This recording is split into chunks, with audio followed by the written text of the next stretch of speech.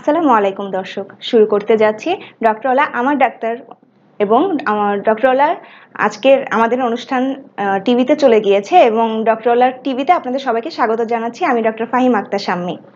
দর্শক, আজ আমরা কথা বলবো ডায়েট কন্ট্রোল টিপস নিয়ে এবং বিষয়টি নিয়ে কথা বলার জন্য আমাদের মাঝে আজ উপস্থিত আছেন ডায়েটিশিয়ান তামান্না চৌধুরী, যিনি কর্মরত আছেন অ্যাপোলো হসপিটালস ঢাকাতে প্রিন্সিপাল ডায়েটিশিয়ান হিসেবে।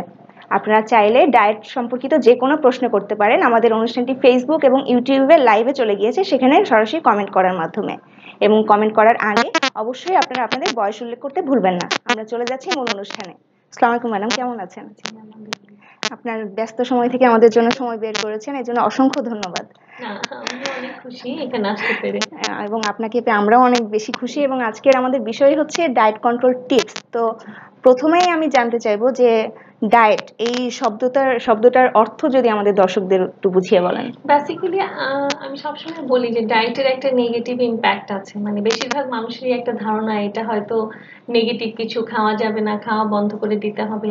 বাট ডায়েট শব্দটার বাংলা যদি দেখেন সেটা হচ্ছে পথ্য, যেটা হচ্ছে স্পেসিফিক একটা সময়ের জন্য মানুষকে ব্যালেন্স করে করে দেওয়া হয়, খাবারের একটা চেঞ্জ করে দেওয়া। তো দেখা যায় যে সাধারণত আমরা আমাদের দেশে ওজন কমানোর ক্ষেত্রে এই শব্দটাকে বেশি ব্যবহার করতে পছন্দ করি, কিন্তু একজন ডায়াবেটিক পেশেন্ট তার আলাদা একটা ডায়েট থাকে, একজন কিডনি রোগীর আলাদা ডায়েট থাকে। ইনফ্যাক্ট 6 মাসের পরে একটা বাচ্চারও কিন্তু আলাদা একটা কমপ্লিমেন্টারি ডায়েট থাকে। তো প্রত্যেকটা স্টেজে লাইফের এই জিনিসটা কিন্তু আমাদের একদম ইম্পর্টেন্ট এন্ড রিলেটেড।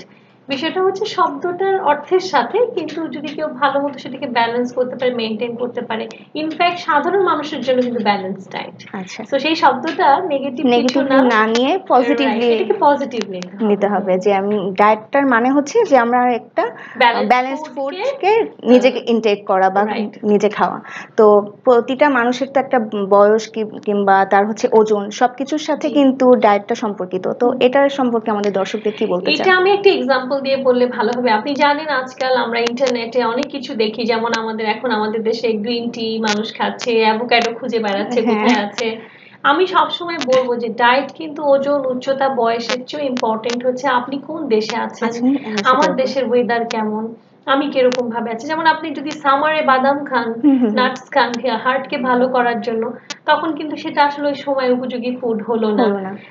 এরকম অনেক কিছু ব্যাপার থাকে। সুতরাং মৌসুমি বা আমাদের কালচার এবং আমাদের অবশ্যই আমাদের দেশের অবস্থার উপরে ভিত্তি করে আমাদের ডায়েটটা হতে হবে।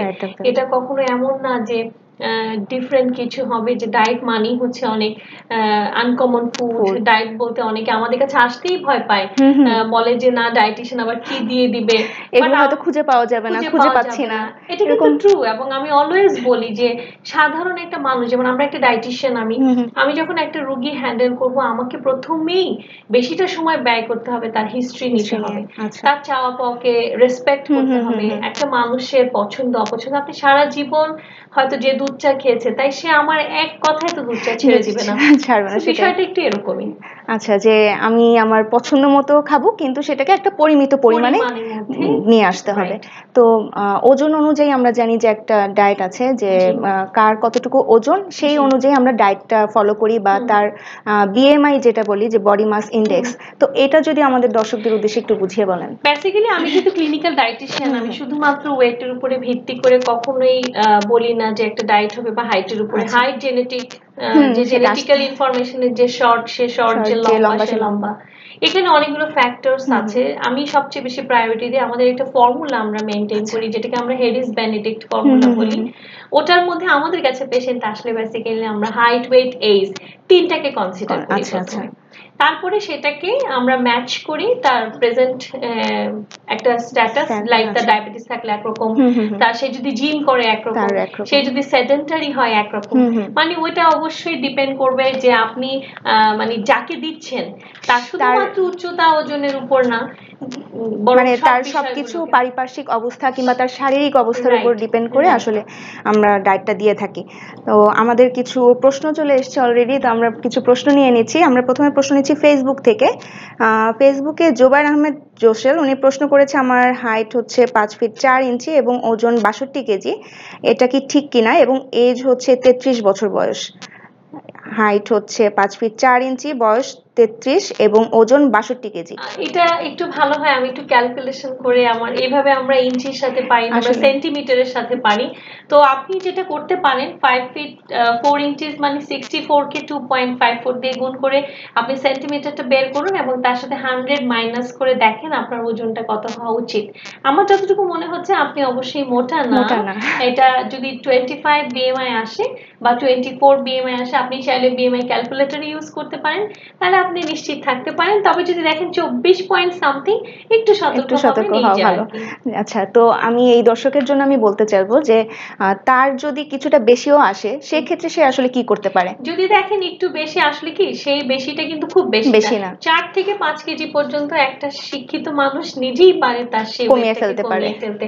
সেটার জন্য একটু হাঁটা, একটু অ্যালার্ট থাকা, খাওয়া দাওয়ার ব্যাপারে একটু সতর্ক থাকা বলতে হয় কি, মানুষের লাইফের এন্টারটেইনমেন্টটাই তো ফুড।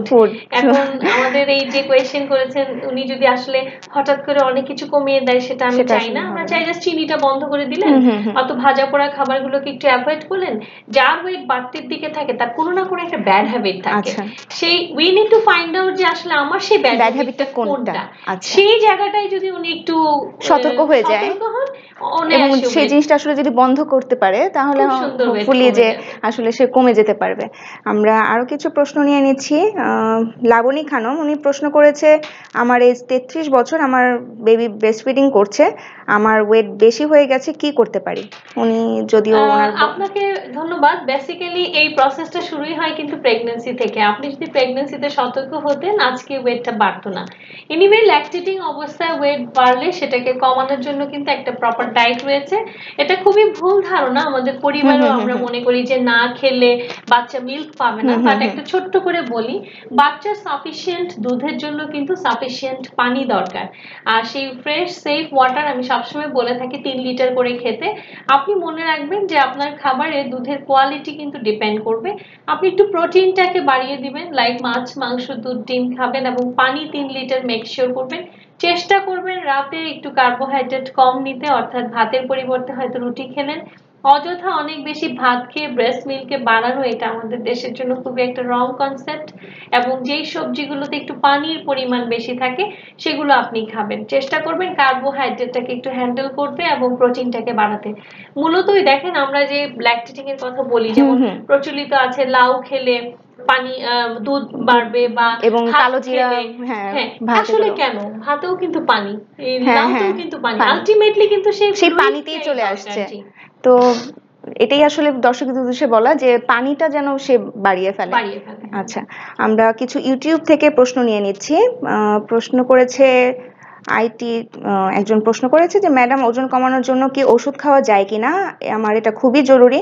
1 থেকে 2 কেজি কমলেই তার জন্য যথেষ্ট। বয়স হচ্ছে 20 বছর, উচ্চতা 5 ফিট 5 ইঞ্চি, ওজন 69 কেজি। 1 সপ্তাহ পর আমার এক্সাম আছে। সামরিক বাহিনীতে চাকরি করেন উনি। আচ্ছা, যেটা হয়েছে, থ্যাংক ইউ আপনার কোয়েশ্চেনের জন্য। ওষুধ খেয়ে ওজন কমানো গেলে আমরা আমাদের দেশে অ্যাটলিস্ট কেউ মোটা থাকতো না, আমরা সবাই কিন্তু ওষুধটা কিনে খেতাম। সেটাই। তো যাই হোক, এটা অল্প সময়ে কিছু না গেইন করাটাই বেটার। আপনি মনে হয় এক্সাম নিয়ে এক্সস্টেড আছেন, অনেক টাইম দিতে পারছেন না, হয়তো এক্সারসাইজ করছেন না, একটু শুধু যদি হাঁটা বাড়িয়ে দেন এবং কার্বোহাইড্রেটটা একটু যদি খুব কুইক আপনি কমতে চান, যদি এটা আমরা সাজেস্ট করি না। ওষুধে ইনফ্যাক্ট 2-3 কেজি কমার পর সেটা আবার কিন্তু চলে আসে, আবার বেড়ে যায়। আর যখন ওষুধটা খেয়ে ওয়েটটা কমানো হবে, তখন কিন্তু আপনার লিভার আর প্যানক্রিয়াস অনেক ক্ষতিগ্রস্ত হয় বিশেষ করে।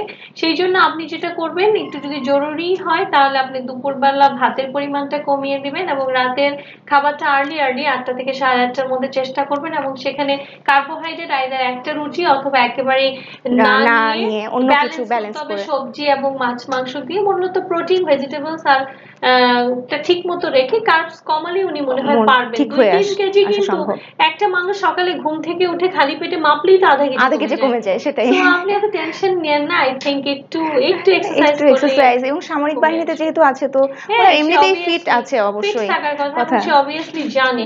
কিন্তু আইটি একটা শব্দ বলেছেন, উনি যদি বসার কাজের সাথে থাকে সেই ক্ষেত্রে লোয়ার পোরশনটা আসলে ভারী হয়ে যায়, ভারী হয়। সেই ক্ষেত্রে আপনাকে পশ্চার ঠিক রাখতে হবে, বসাটাকে ঠিক রাখতে হবে এবং এভরি এভরি 1 ঘন্টা পর পর একটু মুভমেন্ট করতে হবে।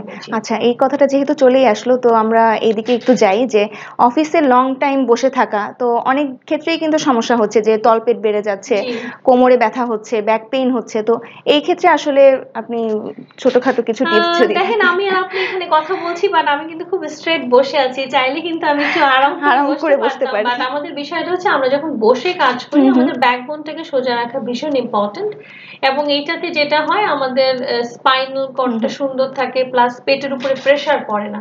আমরা যখন এভাবে বসবো তখন দেখা যায় একটা ব্যাক আস্তে আস্তে এখানে পেটে হতে থাকে। প্লাস হচ্ছে বসার অবস্থায় প্রত্যেকটা মানুষকে এভরি আওয়ারলি 1 আওয়ারলি মুভমেন্ট করতে হয়।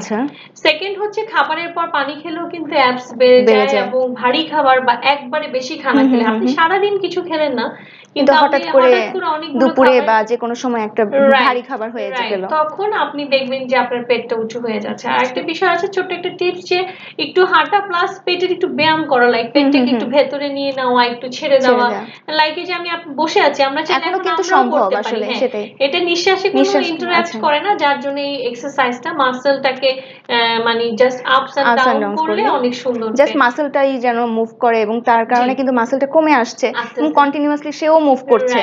তো আসলে এটা খুব ভালো একটা টিপস আমি বলবো। তো আমরা আরো কিছু প্রশ্ন নিয়ে নিচ্ছি ইউটিউব থেকে। মারিনা সুলতানা প্রশ্ন করেছেন ইউটিউবে, আমার বয়স 30 বছর এবং আমার ওজন 90 কেজি, হাইট 5 ফিট 1 ইঞ্চ, এবং আমার হাইপোথাইরয়েডিজমের প্রবলেম আছে। সো কোনোভাবে ওজন কমাতে পারছি না, কি ধরনের ডায়েট করলে বা কিভাবে ওজন কমানো সম্ভব জানতে চেয়েছেন মারিনা সুলতানা। মারিনা, আপনি যদি সাধারণ জ্বর হয় তাহলে আপনি নাপা খেলে জ্বর চলে যেতে পারে, কিন্তু সেই জ্বরটা যদি চিকনগুনিয়া বা অন্যরকম কিছু হয় আপনাকে ডক্টরের শরণাপন্ন হতে হবে। আপনি 5 ফিট 1 ইঞ্চি এবং আপনার 90 কেজি ওয়েট উইথ হাইপোথাইরয়েডিজম, এই কাজটা আপনার না, আপনাকে অবশ্যই একজন এক্সপার্টের কাছে যেতে হবে, কারণ ওনাকে কিন্তু মিনিমাম হলেও 20 কেজি কমাতে হবে। এবং আমাদের দেশের একটা রং কনসেপ্ট হচ্ছে যে আমরা ধরেই নেই যে হাইপোথাইরয়েডিজম থাকলে ওয়েট কমানো ইম্পসিবল। এটা কিন্তু আসলে একটা ট্রু কনসেপ্ট না। আসলে আপনি যদি হাইপোথাইরয়েডের পেশেন্ট হন, আপনার জন্য এটা ফরজ হয়ে যাবে ওয়েটটাকে কমানো, কারণ দুটো হচ্ছে কোরিলেটেড, একটা একটার সাথে রিলেটেড। যখনই আপনি চেষ্টা করেন আপনার থাইরয়েডের প্রোফাইলটা একটু প্রতি 6 মাস পর পর দেখবেন, একজন ডক্টরের সাথে কথা বলে ওষুধটাকে অ্যাডজাস্ট করবেন যাতে থাইরয়েড লেভেল 4 এর নিচে অবশ্যই টিএসএইচ এর লেভেলটা থাকে। সেই সাথে আপনি অবশ্যই ট্রাই করবেন ডায়েটের ব্যাপারটা একজন এক্সপার্টের সাথে মিট করে, কারণ 20 কেজি এটা লং। আপনি যদি নিজে খাবার কিছু কমান তাতে আপনি 4-5 কেজি কমতে পারবেন, কিন্তু তারপর কিন্তু উনি আর কমাতে পারবেন না। প্লাস হচ্ছে আপনি যখন একটু স্বাভাবিক খাবার আবার ডায়েট কন্ট্রোল করে খাবেন আবার মোটা হয়ে যাবেন। এবং এখানে একটু ব্যাপার থাকে, এদের অনেক সময় ওই ওষুধের কারণে অনেক সময় দুর্বল হয়ে পড়ে, যারা লেথার্জিক হয়ে যায়, খুব টায়ার্ড ফিল করে। তো আপনি যদি নিজে ট্রাই করেন, আমি আমার পুরো প্রোগ্রামে অনেক টিপস দিয়ে দিব ওজন কমানোর, সেখান থেকে আপনি পিক করতে পারবেন, বাট প্রপার গাইডলাইন অবশ্যই তাকে এক্সপার্টের কাছ থেকে নিতে হবে। আচ্ছা, আমরা আরো কিছু প্রশ্ন নিয়েছি। ওয়েবথেম শেপার প্রশ্ন করেছে ইউটিউবে, ম্যাডাম আমার হাইট 5 ফিট 4 ইঞ্চি এবং ওজন 84 কেজি, বয়স 32 বছর, তলপেট অনেক বড়। আমি এক্সারসাইজ করছি গত 2 মাস থেকে, কিন্তু ওজন ছিল 92 কেজি আর এক্সারসাইজ করলে পা খুব ব্যথা করে। কিভাবে ওজন 15 থেকে 18 কেজি কমানো সম্ভব হবে? আমার আগের আনসার থেকে আপনি নিশ্চয়ই একটু বুঝতে পেরেছেন যে এটা আসলে বেশি ওয়েট কমাতে গেলে আপনাকে একটা স্পেসিফিক ডায়েটে যেতে হবে। আর একটু বলি, এক্সারসাইজের কথা আপনি বলেছেন, হঠাৎ করে সাডেন এক্সারসাইজ এটা কিন্তু আমাদের শরীরের জন্য মারাত্মক ক্ষতিকর, স্পেশালি এই 75 এর উপরে গেলে আপনাকে গ্র্যাজুয়ালি এক্সারসাইজ অভ্যস্ত হতে হবে। লাইক প্রথম 10 দিন হয়তো আপনি 15 মিনিট হাঁটলেন রেগুলার, তারপরে হয়তো আপনি করলেন সেটাকে 30 মিনিট, মানে একটা টার্গেট করে তাকে 10 মিনিট করে হয়তো বাড়ালো, এবং সাইমultaneously আপনাকে ওয়েট কমাতে হবে যেন আপনার হাঁটাটা অনেক ফ্লেক্সিবল হয়। আচ্ছা, সেকেন্ড হচ্ছে আপনি কি এক্সারসাইজ করেন মেনশন করেন, যদি ট্রেডমিল করে আমি রেকমেন্ড করব আপনি কোনোভাবেই ট্রেডমিল করবেন না। আপনার জন্য বেস্ট হচ্ছে ফ্ল্যাট সারফেসে হাঁটা, সেটা ভাগে ভাগে 2 বারে হলেও কিন্তু ঠিক আছে। আচ্ছা, তৃতীয়ত হচ্ছে আপনার যেহেতু পায়ে পেইন হচ্ছে, আপনি obviously vitamin D level check করে নেবেন, এবং আপনার ক্যালসিয়াম লেভেল যদি চেক করে এটাকে কারেক্ট করেন অনেক স্ট্রেংথ পাবেন আপনার বোনসে, এবং আপনি অবশ্যই এক্সারসাইজ কন্টিনিউ করতে পারবেন। তবে শুধু এক্সারসাইজ দিয়ে বলছি কখনোই 15 কেজি বা একটা টার্গেট ওয়েট কমানো সম্ভব না। আচ্ছা, আমরা ফেসবুক থেকে কিছু প্রশ্ন নিয়ে নিচ্ছি। মিশু খান প্রশ্ন করেছেন, ওনার সি সেকশন হয়েছে এবং তারপরে উনি মোটা হয়ে গেছেন, 5 ফিটের মতো তার ওয়েট, হাইট এবং 65 কেজি তার ওয়েট। কি করতে পারবেন জানতে চেয়েছেন। আপনার বেশি কিছু কষ্ট হয়তো করতে হবে না। সি সেকশন হলে আমাদের দেশের একটা ধারণা যে আমরা মানে সিজারের কারণেই মানুষ মোটা হয়ে যায়, এটা আসলে না। এটা শুরুটা কিন্তু হয় প্রেগন্যান্সি থেকে। মানে একজন মানুষ যখন প্রেগন্যান্সিতে 8 to 10 কেজির বেশি বেড়ে যায়, বাংলাদেশের ফিমেলরা স্পেশালি আপনি যে হাইট বলেছেন সেটাই কিন্তু অপারেশনের পর দেখা যায় যে সিজারের পর নানান প্রতিবন্ধকতায় কমে না, বরং বাড়তে থাকে। সো আপনি একটু কার্বোহাইড্রেটের দিকে নজর দেন, বাচ্চাকে ব্রেস্ট ফিড করান, অবশ্যই ব্রেস্ট ফিড করান, এটা ওয়েট কমাতে আপনাকে হেল্প করবে। পাশাপাশি আপনি লিকুইড খাবারগুলো এবং একটু ডেন্সড ক্যালোরি না খেয়ে, যেমন আপনি প্রতিদিন লো ফ্যাট দুধ খেতে পারেন, আপনি একটা ডিম খেতে পারেন, আপনি ফ্রুটস এর মধ্যে হয়তো কলা একটু ক্যালোরি বহুল, সেটাকে বাদ দিয়ে আপনি একটু moderate calorie fruits like apple বা পিয়ার্স বা যেগুলো একটু টক মিষ্টি বা কম মিষ্টি, কিংবা পানি যেটাতে বেশি আছে সেটা খেয়ে, যেমন এখন আমরার সিজন, সেটা খেলেন ভিটামিন সি পাবেন। সো একটু নিজের খাবারগুলোকে অল্প খাবার বারে বারে করলে এবং পানির পরিমাণটা বাড়ালে কিন্তু অনেক সুন্দর কমে যায়, তাড়াতাড়িও কমে যায় এবং খুব ইফেক্টিভ ওয়েতে আসলে কমে যায় এবং শরীরের উপর কিন্তু কোনো প্রেসার পড়ছে না সেক্ষেত্রে। আচ্ছা, আমি আরেকটা প্রশ্ন নিয়ে নিয়েছি ফেসবুক থেকে। সিফাত হক প্রশ্ন করেছেন, ওনার হাইট হচ্ছে 5 ফিট এবং ওয়েট হচ্ছে 57 কেজি। ডায়েট চার্ট মেনটেন করছে বাট ওয়েট কমছে না, স্টেবল থাকছে না, কিছুদিন কমলেও আবার ওয়েট বেড়ে যাচ্ছে। কি করতে পারেন জানতে চেয়েছেন। আপনি কার ডায়েট চার্ট ফলো করছেন জানি না, এতটুকু শুধু বলি, লাইক আপনি যখন একটা স্পেসিফিক ডায়েট, যেমন ধরেন আপনার এই ওজনে আপনি যদি 1500 ক্যালোরি থেকে ডায়েট করেন, তাহলে সেটা এক মাসে আপনাকে 3 থেকে 4 কেজি কমানোর পর ওই ক্যালোরি কিন্তু আর কাজ করবে না। কারণ তখন ওই ক্যালোরিটা অলরেডি ইউজ টু, প্লাস যতটুকু রিডাকশনের হয়ে গেছে। দেন আপনি কি আবার আরেকটি নতুন ডায়েট চার্ট আপনার কমার উপরে ভিত্তি করে, হয়তো সেটা 1400, আমরা সেভাবে ডিজাইন করে দেই।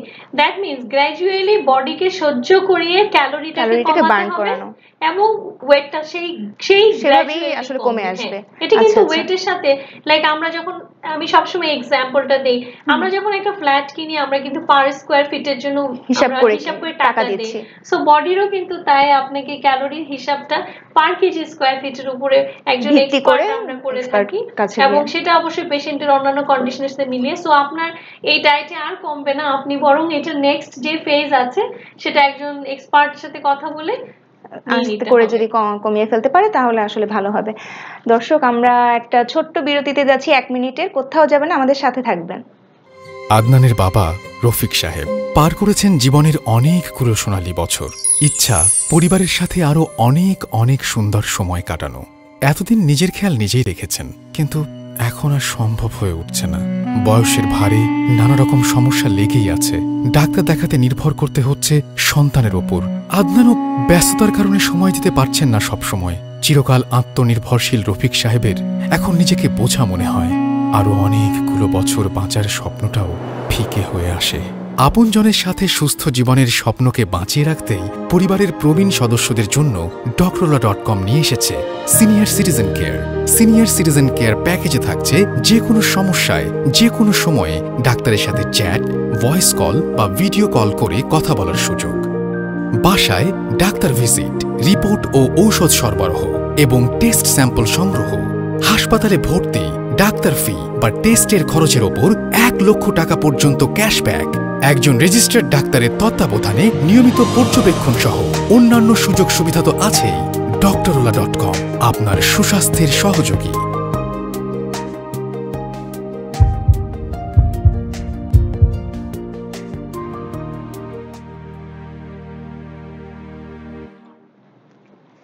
ধন্যবাদ দর্শক আমাদের সাথে থাকার জন্য। ফিরে আসলাম বিরতির পর। ম্যাডাম, আমরা তো কথা বলছিলাম ডায়েট টিপস গুলো নিয়ে, তো আমরা অনেক প্রশ্ন আসলে আসছে, সব প্রশ্ন এখন সময় স্বল্পতার কারণে নিতেও পারছি না এবং আমরা আবারও প্রশ্নে ফিরে আসবো। তো আমাদের নিজেদের কিছু প্রশ্ন, যদি আপনার কোনো টিপস এগুলো আমাদের দর্শকদের উদ্দেশ্যে বলেন, যে নাস্তা, সকালের নাস্তা কতটুকু ইম্পর্টেন্ট একটা ডায়েটের সাথে? ইম্পর্টেন্ট, আমার তো মানে এটা নিয়ে অনেক কথা। আমি সবসময় বলি যে ব্রেকফাস্ট মিস করা কোনোভাবেই ঠিক না। এমন কোনো কেউ দেখাতে পারবে না যে হ্যাঁ একটা গবেষণা বের হয়েছে ব্রেকফাস্ট মিস করলে কেউ ভালো থাকবে, সেটা কোনোভাবেই হবে না। তবে ইদানিংকালে একটা জিনিস আমি দেখতে পাচ্ছি, অনেকেই রিসার্চ দেখে নিজেরাই প্র্যাকটিস করছে ইন্টারমিডিয়েট ফাস্টিং। এর আগে বলেছিলাম এই প্ল্যাটফর্মে কিটো ডায়েট নিয়ে, আজকে এখন ইন্টারমিডিয়েট ফাস্টিং। মানে দেখা যাচ্ছে যে আমরাই আমাদের প্রফেশনে হিমশিম খেয়ে যাচ্ছি যে এইসব বিষয়গুলোকে মানুষকে বুঝানো, যে আসলে যে কোনো একটা জার্নাল বা একটা জিনিস যখন রিসার্চ আসে তখন সেটা ইমপ্লিমেন্টেশনটা কিন্তু এভাবে নিজে নিজে করা ঠিক না।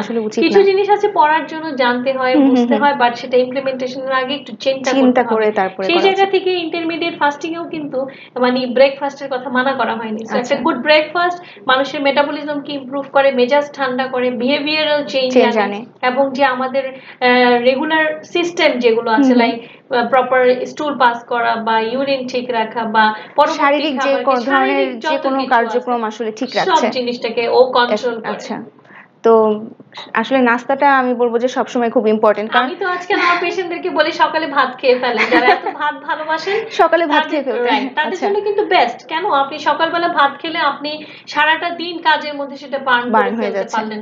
পিরামিডটা হবে এরকম উল্টা, আমাদের যে ব্যালেন্স পিরামিডটা এরকম, আর খাবারের পিরামিডটা হচ্ছে উল্টাটা হয়, মানে উপরে আমাদের বেশি থাকবে, আস্তে আস্তে সেটা কমে আসছে। আচ্ছা, তো দুপুরের খাওয়া নিয়ে যদি কিছু বলেন, যে দুপুরে কি ধরনের খাবার বা কতটুকু পরিমাণ খাওয়া আসলে আমাদের জন্য উচিত? দুপুরে সকালের নাস্তার থেকে একটু কম হবে, কিন্তু আমাদের দেশের কনসেপ্টে হচ্ছে ভাত ইজ দ্য বেস্ট। কারণ আমরা সকালে সাধারণত বাঙালিরা রুটি বা কর্নফ্লেক্স বা ওটস এগুলো আমরা খাই এখন। তো দুপুরবেলা আমি অলওয়েজ সাজেস্ট করি পরিমিত একটু ভাত, একটা শাক, একটা সবজি অথবা সালাদ, আর তার সাথে মাছ মাংস যেটা যে পারে। মানে আমাদের বাঙালি খাবার কিন্তু অতটা খারাপ না, সেটাই আমরা এখন অনেক কিছুর দিকে ঝুঁকছি, বাট বাঙালি খাবারটাকে একটু তেল কম দিয়ে রান্না করলে দুপুরে যদি মোটামুটি পরিমাণে খাওয়া যায়। অনেকেরই একটা রং কনসেপ্ট থাকে দুপুরে ভাত খেলে কাজ করতে পারবে না, ঝিমাবে, এগুলো কিন্তু সব অভ্যাসের বিষয়। সেটাই লাইক আমি যখন পেশেন্ট দেখি তখন আমি তো ভাতই দুপুরে খাই, কই আমি তো ঝিমাই না। সেটাই ডিপেন্ড করবে আপনি কিভাবে খাচ্ছি এবং কতটুকু পরিমাণে খাচ্ছি। তো সব সময় যদি আমরা অনেক বেশি খেয়ে ফেলি যে কোনো কিছু, আমরা সকালে যদি নাস্তাটা অনেক বেশি হয়, মানে যতটুকু খাওয়া দরকার ততটুকুর চেয়ে বেশি হয়, তখন কিন্তু এমনিতে একটু ঝিমানি আসে। পরিমাণটা খুব ইম্পর্টেন্ট। সেটাই। তো ডায়াবেটিক পেশেন্টদের জন্য আসলে কিরকম হওয়া উচিত ডায়েটটা? ডায়াবেটিক পেশেন্টের ডায়েটটা কিন্তু কয়েকটা বিষয়ের উপর ডিপেন্ড করে, লাইক সে কোন ধরনের মেডিকেশনে আছে, কতটা মেডিসিন নিচ্ছে, কতটুকু ইনসুলিন নিচ্ছে। এখনো পর্যন্ত বাংলাদেশে গতানুগতিক 1500-1600 ক্যালোরি চলে, এটা আসলে একেবারে আমাদের জন্য এক্সপেক্টেড না। এবং সেই কারণে ধরেন যে ইনসুলিন নেয় তাকে আমরা মাস্ট 6 থেকে 7টা মিল বলি, আর যে ড্রাগ নেয় তাকে ড্রাগের সাথে আমরা অ্যাডজাস্ট করে দেই, যে যাতে হাইপো হয়ে না যায়। আপনি জানেন ডায়াবেটিক পেশেন্টদের হাইপোগ্লাইসেমিয়া এটা খুব ইমার্জেন্সি একটা সিচুয়েশন, এটা যেন না হয়। প্লাস ডায়াবেটিস এর আমি একটু ডায়েটের চেয়েও বেশি ইম্পর্টেন্স দেই, যে ডায়াবেটিক যে এডুকেশনটা অনেকের কম থাকে। যেমন সুগার নিজেরা বাড়িতে চেক করে, কিন্তু দেখা যায় 2 বছরের পুরানো মেশিনের ভুল রিডিং এর কারণে পেশেন্ট নিজে চিন্তা করছে যে আমি তো ঠিকই আছি। That means মিসরিডিং, misguided patient. এই জায়গাটা থেকে অবশ্যই self monitoring blood sugar is very important, এবং সেটা ভালো মতো দেখা, সেইভাবে ডায়েটটাকে সেট করা। আর আমি আরেকটা জিনিস জানতে চাচ্ছিলাম, যে বাচ্চাদের ক্ষেত্রে অনেক সময় দেখা যায় যে অনেক বাচ্চাই খুব তাড়াতাড়ি মোটা হয়ে যাচ্ছে, কিংবা এখনকার যুগে যেই জিনিসটা সমস্যাটা বেশি হয় যে খাওয়ার খুব বেশি প্রবণতা বেড়ে যাচ্ছে, জাঙ্ক ফুড হোক বা যে কোনো ধরনের রিচ ফুডের পরিমাণ। তো এসব বাচ্চাদের ক্ষেত্রে আসলে ডায়েটটা কেমন হওয়া উচিত? বাচ্চাদের মোটা শুরুটাই হয় কিন্তু লাইক আপনি যখন ফিডারের দুধটা অতিরিক্ত মাত্রায় হয়, বা মা দেখা যাচ্ছে বাচ্চাকে ব্রেস্ট মিল্ক দেওয়ার পরও তার চিন্তা যে বাচ্চা খায় না, ওই তখন থেকেই কিন্তু বডির মধ্যে একটা সিগন্যাল চলে আসতে থাকে, মোটা হওয়ার টেন্ডেন্সি ডেভেলপ করে। সেকেন্ডলি হচ্ছে যখন আমরা বাচ্চারা একটু বসে বসে থাকা, টেলিভিশন দেখা, যার জন্য ওয়েট গেইন হচ্ছে। আরেকটা জিনিস হচ্ছে মুভমেন্ট যে তারা কম করে, তো তাদের একমাত্রই হচ্ছে যে ফুড খাওয়ার। এখনকার খাবারের গুলোর ক্যালোরি খুব বেশি। লাইক আপনি যদি একটা ফ্র্যাপেচিনো খান, আমি বলছি জাস্ট কথার কথা, আমাদের খুব ফেভারিট, এটা সবাই দেখা যাচ্ছে খাচ্ছে, রাইট, এটা মিনিমাম 650 থেকে 700 কিলো ক্যালোরিজ, এবং ইউএসএ তে প্রত্যেকটা জায়গায় কিন্তু এগুলোর ক্যালোরি গুলো লেখা আছে। সো সেই জায়গা থেকে বাচ্চাদের খাওয়ার কনসেন্ট্রেট ক্যালোরি গুলো অনেক বেশি ক্যালোরি খাচ্ছে, যার ফলে বাচ্চারা মোটা হয়ে যাচ্ছে।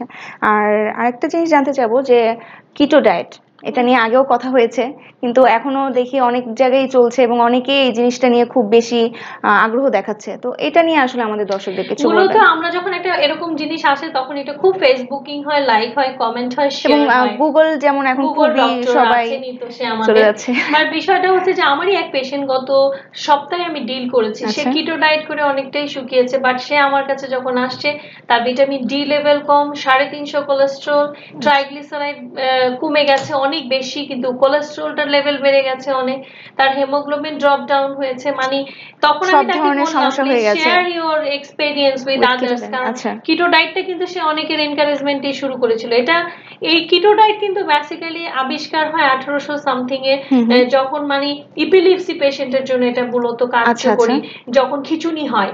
এটা একটা থেরাপিউটিক প্ল্যান, এবং পৃথিবীর অন্যান্য দেশে শুধু এপিলেপসি পেশেন্টদের জন্য, এবং পৃথিবীর অন্যান্য দেশে কিটো ডায়েট একটা টিমের মাধ্যমে হয়। একজন নার্স থাকতে হয় যে কিটোন বডিজ টেস্ট করে, একজন ফিজিশিয়ান থাকতে হয় যে প্যারামিটারস গুলো দেখবেন, এবং একজন ডায়েটিশিয়ান। সো আমার মনে হয় না কোনোভাবেই শুকানোর জন্য keto diet is good. Balance always আল্লাহ প্রদত্ত, ব্যালেন্স মানে ব্যালেন্স। এবং সবকিছু যদি একটা প্রপার ওয়েতে আগায় এবং আস্তে আস্তে আগায়, তাহলে মনে হয় সবকিছুর জন্য, শরীরের জন্য ভালো। এবং যত তাড়াতাড়ি একটা জিনিস কমে যায় তত তাড়াতাড়ি কিন্তু আবার সেই স্টেটে পারবেন বলেন। সাপোজ আজকে আপনি কিটো ডায়েট শুরু করলেন, দুদিন পর আমি তো এভাবে বলি পেশেন্টকে, ছেলে মেয়ে বিয়ে দিবেন, খাবেন, সোসাইটি আছে, বাইরে সবাই সবকিছু মেইনটেইন করতে হচ্ছে, কিভাবে কি করবেন? সো এমন কিছুই আমরা করব না ডায়েটে যেটা নেগেটিভ হবে আমাদের জন্য, যেটা আনসাইন্টিফিক, আনরিয়েলিস্টিক, এবং যেটা আমার সাথে যাবে না অনেকটা দিন পর্যন্ত, সেটা থেকে বিরত থাকতে হবে। আর এই যে থাইরয়েডের সমস্যা, এটার জন্য আসলে কি ধরনের এক্সারসাইজ করা উচিত? আসলে থাইরয়েড হলেই মূলত প্রথমেই যেটা করে ফেলতে হবে, ওজন নিয়ন্ত্রণে নিয়ে আসতে হবে। নাহলে থাইরয়েড মেডিসিন খুব একটা বেশি কার্যকরী হয় না, হয়তো লেভেল ঠিক রাখলো, বাট ওয়েট বেড়ে গেলে প্রবলেম। কারণ থাইরয়েডের একটা ব্যাপার হচ্ছে ইন ফিউচারে প্রেসারের টেন্ডেন্সি বাড়ায়, আর ওবেসিটিটা একটা আছে, এবং মানুষ না থাইরয়েড হলে এটা মেনে নেয় যে হ্যাঁ আমি মোটা হয়ে যাব। এই মেনে নেওয়া জিনিসটা খুব খারাপ। বেসিক্যালি থাইরয়েড হলে নিজেকে আর একটু পারফেক্ট করতে হবে, বিষয়টা হচ্ছে এইরকম। সো অবশ্যই তাকে ভিটামিন ডি চেক করা বছরে একবার, হেমোগ্লোবিন লেভেল দেখা 6 মাস পর পর, টিএসএইচ লেভেল দেখা, এবং ডায়েটের মধ্যে কার্বোহাইড্রেটটাকে কমিয়ে কিছু খাবার আছে আমরা মানা করি, লাইক যেমন ফুলকপি, গাজর, ব্রোকলি, শালগম, তারপরে বাঁধাকপি, এগুলো যে গয়ট্রোজেনিক মানে বিষয়টা যে থাকে, ওটাগুলোকে মানা করা হয়। সয়া প্রোডাক্ট টোটালি বন্ধ করে দেওয়া উচিত। আচ্ছা, প্রেগন্যান্সির যদি মানে কেউ যদি, আচ্ছা বাচ্চাটা ডেলিভারি হয়ে গেছে, কতদিন পরে সে আসলে ডায়েট বা কতদিন পরে সে এক্সারসাইজ শুরু করতে পারবে? থেকে ডায়েট করতে পারবে। সিজার হলে ডক্টর কনসালটেশনের উপরে বেস করে 3 মাস পর, নরমাল ডেলিভারি হলে তো 1 মাস পর পরে সে হাঁটা চলা সব করতে পারবে। তবে আমার সাজেশন হবে ডে 1 থেকে ডায়েট। এটা আসলে পরিবারের সবাইকে বিষয়টা বুঝতে হবে। দেখেন, একটা মা আজকে মা হলে পরবর্তীতেও তাকে মা হতে হবে, এবং সে নিজে কিন্তু একজন মানুষ, তাকেও পারফেক্ট থাকতে হবে। সেই আমরা আরো কিছু প্রশ্ন নিয়ে নিচ্ছি ইউটিউব থেকে। রেনু নাহিদ প্রশ্ন করেছেন যে ওনার wait 105 KG, height 5 fit 4 inch, and বয়স হচ্ছে 32 বছর, ফিমেল উনি, এবং ডক্টর সম্পাকে দেখাচ্ছেন, বাট ওজন কমাতে পারছেন না, কমিয়ে যাচ্ছে আবার বাড়ছে। কি করতে পারবেন জানতে চেয়েছেন। আপা, আপনি একজন ভালো ডায়েটিশিয়ানকে দেখাচ্ছেন, একটু নিয়মিত থাকেন, তার সাথে আপনি আপনার প্রত্যেকটা বিষয় শেয়ার করেন, বিকজ ডায়েটিশিয়ান যেই হোক পেশেন্টের উপরে সবচেয়ে বেশি কিছু নির্ভর করে। আমি সবসময় বলি এটা এমন একটা জিনিস যে ওয়েট কমানো, এটা হচ্ছে সাকসেস তখনই হয় যখন পেশেন্ট মোটিভেটেড হয়। তবে আমাদের রোল হচ্ছে অবশ্যই একটা সায়েন্টিফিক ওয়েতে দেওয়া, আপনাকে মোটিভেট করা। তা আপনি একটু নিয়মিত দেখান, 1 মাস পর পর আপনাকে ভিজিট করে করে কিন্তু ডায়েট ওজন কমাতে হবে। 105 কিন্তু অনেক বেশি ওজন। তবে যদি মনে করেন জীবনে অনেকটা সময় চলে যাচ্ছে এবং আপনি ফেল করছেন, এখন কিন্তু বেরিয়াট্রিক সার্জারিও আমরা রেকমেন্ড করি, কারণ একটা মানুষের লাইফের যে মর্টালিটি এগুলো তো বাড়ানো যাবে না। 105 ইজ হিউজ। সে যদি সাইকোলজিক্যালি ডিপ্রেশন হয়ে যায়, তাহলে এই জায়গাটা লাইফ কোয়ালিটি কিন্তু আসলে কমে আসছে। কোনো টেনশন নিয়ে না, আপনি আবার দেখেন, আবার নতুন করে শুরু করেন, এটার কোনো শেষ নাই। 105 থেকে যেন আর বেড়ে না যায় সেটা তাকে মেক শিওর করতে হবে। আমাদের আরেকজন দর্শক প্রশ্ন করেছেন, অন্বেষা দাস, উনি প্রশ্ন করেছেন সকালে ব্রেকফাস্টে কি শুধুমাত্র লেবু মধুর জল খাওয়া যেতে পারে? ব্রেকফাস্ট লেবু মধু মধুর জল কেন হবে বলেন? যেটা হচ্ছে যে লেবু মধু পানি, তারপরে মেথি পানি, তারপর জিরা পানি, এগুলো আমাদের দারচিনি পানি, হ্যাঁ এগুলো আমাদের অনেকটাই মানসিক শান্তির জন্য আমরা বলে থাকি। বাট হ্যাঁ রিসার্চ অনেক কিছুই প্রুভ করেছে লেবু মধু পানি হচ্ছে একটু জাস্ট সকালবেলা খালি পেটে ওয়ার্ম আপ খাবার বলতে পারেন, আপনার মেটাবলিজমটাকে স্টার্ট বাড়িয়ে দিচ্ছে। আপনি যে সারা রাত যে স্টারভিংটা রয়েছেন অর্থাৎ 10 থেকে 12 ঘন্টা না খেয়ে আছেন সেই জায়গাটাকে একটু মেকআপ করার জন্য লেবু মধু পানি সাধারণত কাজ করে থাকে। কিংবা শরীরে যে টক্সিক যে সাবস্টেন্স গুলো আছে ওগুলো অনেকটা। আরেকটা বিষয় একটু বলে নিই, আমাদের দেশে লেবু মধুর খাওয়ার কাহিনী হচ্ছে একেবারে ভুলভাবে খায়। লেবু চিপে রস দিয়ে, বাট না আমি একটু বলে দেই সবার জন্য বলি, লেবুটাকে রাউন্ড স্লাইস করতে হবে, সেটাকে গ্লাসে কাচের সিরামিক গ্লাসে দিতে হবে, গরম পানি একটু হালকা গরম পানি ঢেলে দিতে হবে, রাখতে হবে 10 মিনিট। ওইটার যে বিক্রিয়াটা হবে অ্যাসিড এন্ড ওয়াটারের একটা কম্বিনেশন, সেটার সাথে আধা চামচ মধু দিয়ে দেন ড্রিঙ্ক। আচ্ছা, তো আমরা কিন্তু আসলে এটা জানতামও না যে লেবুটা ভিজিয়ে রাখতে হয়। আমরা কিন্তু সবসময় যেটা করি যে লেবুর রসটা চিপে পানিটা গরম পানির মধ্যে হয়তো আমি তো দেখি মানুষকে একটাও খায়, তখন যেটা হয় কমপ্লেন আপা অ্যাসিডিটি এবং একটা মানসিক অশান্তি হয় যে অমুকে কমে গেল লেবু মধু আমি তো কমছি না। তো এগুলো কোনো কিছু ম্যাজিক না আসলে, কার জন্য কোনটা হবে নোবডি নোজ। আমরা আসলে যাই, আমি এক ধরনের ব্র্যান্ডেড ক্রিম দিব, আপনি আরেকটা দিবেন, আবার আমাদের স্যুট নাও করতে পারে। সেটাই, সবাইকে কিন্তু আসলে সবকিছু স্যুট করছে না। যে লাইক কসমেটিক্স আমাকে হয়তো একটা জিনিস স্যুট করছে, সেরকম ডায়েটও কিন্তু হচ্ছে আমাকে স্যুট করছে, আরেকজনকে হয়তো স্যুট করছে না। তো জিম বা যোগা বা অ্যারোবিক্স, এটা নিয়ে আমি একটু জানতে চাচ্ছি। একটু বলি, বাঙালিরা কখনো আগে এত শুনে নেয় এই যোগার কথা, যোগা। আপনি দেখবেন বাংলাদেশের বাইরে যেসব সেলিব্রিটিরা, আমরা কিন্তু শিল্পা শেঠিকে যোগার জন্য অনেক বেশি সবাই চিনি বা ফলো করি। হ্যাঁ, ওর লাইফ স্টাইলে দেখবেন ও ছোটবেলা থেকে যোগা করছে। যোগার জন্য কিন্তু একটা গুড ফ্লেক্সিবিলিটি, মাইন্ড কনসেন্ট্রেশন, অভ্যাসের প্রয়োজন। এখন দেখা যাচ্ছে 60 বছরের মানুষটাও আরেকজনের কথা শুনে যোগা শুরু করছে। তবে হ্যাঁ, যদি গুড ইনস্ট্রাক্টর হয় ইজ ওকে। আর ইনফ্যাক্ট যদি কোনো কারণে রং হয়, আমি অনেক পেশেন্ট পেয়েছি যাদের সার্ভাইকালে প্রবলেম হয়ে আসছে, ব্যথা হয়ে আসছে, হাতের মাসলে প্রবলেম হয়েছে, মানে ফ্লেক্সিবিলিটিটা কিন্তু অন্যরকম। সেটাই, সবার শরীরে কিন্তু সেই ফ্লেক্সিবিলিটি থাকে না। আর অ্যারোবিক্স, তবে হ্যাঁ যোগা ওজন কমায় না, টোনিং দেয় বডিকে। আর অ্যারোবিক্স আপনি শুরু করলে জীবনে শেষ পর্যন্ত এটাকে করতে হবে, এটাকে ছাড়া যাবে না, ছাড়লেই বডি শেপ নষ্ট হয়ে যায়। তো হাঁটা, সুইমিং, সাইক্লিং আমার দিক থেকে আমি সবচেয়ে বেশি প্রেফার করি যে নরমাল হাঁটা, ব্রিস্ক ওয়াক, সাইকেল চালানো, বাইসাইকেল না বসে বসে, আর হচ্ছে সুইমিং যদি সুযোগ হয়, আর নাহলে একটু জগিং করলে এনাফ। কিংবা দিনে যদি সে 20 মিনিট থেকে আধা ঘন্টা পরিমাণ সময়টা যদি কাজে লাগায়, তার সারাদিনের ফ্রি হ্যান্ডিং বা হাঁটা হোক, বাসার নিচে হাঁটা হোক, বা যেখানে সে হয়তো অফিসে যাচ্ছে বাস থেকে নেমে, বা যেখানে একটু হেঁটে চলে গেল, এতটুকু করলেই আসলে সম্ভব। তো আমরা আসলে দেখতে দেখতে অনুষ্ঠানের একেবারে শেষ প্রান্তে চলে এসেছি। আমাদের অনেক প্রশ্ন এসছে, দর্শকরা অনেক প্রশ্ন জানতে চেয়েছে। আসলে সবকিছু সময়ের স্বল্পতার কারণে আমাদের নেওয়া সম্ভব হয় না। তো আমাদের সাথে থাকবেন, এবং আমাদের ম্যাডাম যেসব প্রশ্ন উত্তর দিয়েছে, যেসব টিপস দিয়েছে, সেগুলো কিন্তু আমাদের ফেসবুকে থেকে যাবে, ইউটিউবে থেকে যাবে। এবং ম্যাডাম, আপনি যদি আপনার লাস্ট কিছু টিপস আমাদের দর্শকদের উদ্দেশ্যে বলেন। আসলে লাইফ অনেক বিউটিফুল, এত বেশি প্যানিক হওয়ার কিছু নাই। আমি ডায়েট পারি না বা আমি কিছুই খাবো না, খাবারটাকে এনজয় করেন, এবং অলওয়েজ মনে রাখবেন যে আপনি যে খেতে পারছেন সেটা হচ্ছে আল্লাহর ব্লেসিংস। সো এটাকে এনজয় করতে হবে। অল্প খাবার বারে বারে খেয়ে, সব খাবার খাবো, শুধু পরিমাণটা মেনটেন করবো, এবং সবসময় হাসি খুশি থাকবো। ধন্যবাদ ম্যাডাম। দর্শক, আমরা একেবারে শেষ প্রান্তে চলে এসেছি অনুষ্ঠানের। আপনারা জানেন doctorwala.com বাংলাদেশের প্রথম অনলাইন ও কল সেন্টার ভিত্তিক ডাক্তার অ্যাপয়েন্টমেন্ট সার্ভিস। আমাদের সাথে রেজিস্টার্ডকৃত অভিজ্ঞ ডাক্তারদের অ্যাপয়েন্টমেন্ট পেতে আপনারা কল করতে পারেন 16484 এই নাম্বারে। আমি নাম্বারটি আবারও বলছি, 16484 এই নাম্বারে, অথবা ভিজিট করতে পারেন www.doctorwala.com এই ঠিকানায়। সবাই ভালো থাকবেন, সুস্থ থাকবেন। আল্লাহ হাফেজ। আদনানের বাবা রফিক সাহেব পার করেছেন জীবনের অনেকগুলো সোনালী বছর। ইচ্ছা পরিবারের সাথে আরো অনেক অনেক সুন্দর সময় কাটানো। এতদিন নিজের খেয়াল নিজেই রেখেছেন, কিন্তু এখন আর সম্ভব হয়ে উঠছে না। বয়সের ভারে নানা রকম সমস্যা লেগেই আছে। ডাক্তার দেখাতে নির্ভর করতে হচ্ছে সন্তানের ওপর।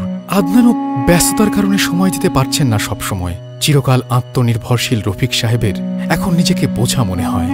আরো অনেকগুলো বছর বাঁচার স্বপ্নটাও ফিকে হয়ে আসে। আপনজনের সাথে সুস্থ জীবনের স্বপ্নকে বাঁচিয়ে রাখতেই পরিবারের প্রবীণ সদস্যদের জন্য doctorla.com নিয়ে এসেছে senior citizen care. Senior citizen care প্যাকেজে থাকছে যে কোনো সমস্যায় যে কোনো সময়ে ডাক্তারের সাথে চ্যাট, ভয়েস কল বা ভিডিও কল করে কথা বলার সুযোগ, বাসায় ডাক্তার ভিজিট, রিপোর্ট ও ঔষধ সরবরাহ এবং টেস্ট স্যাম্পল সংগ্রহ, হাসপাতালে ভর্তি, ডাক্তার ফি বা টেস্টের খরচের ওপর 1 লক্ষ টাকা পর্যন্ত ক্যাশব্যাক, একজন রেজিস্টার্ড ডাক্তারের তত্ত্বাবধানে নিয়মিত পর্যবেক্ষণ সহ অন্যান্য সুযোগ সুবিধা তো আছেই। doctorla.com আপনার সুস্বাস্থ্যের সহযোগী।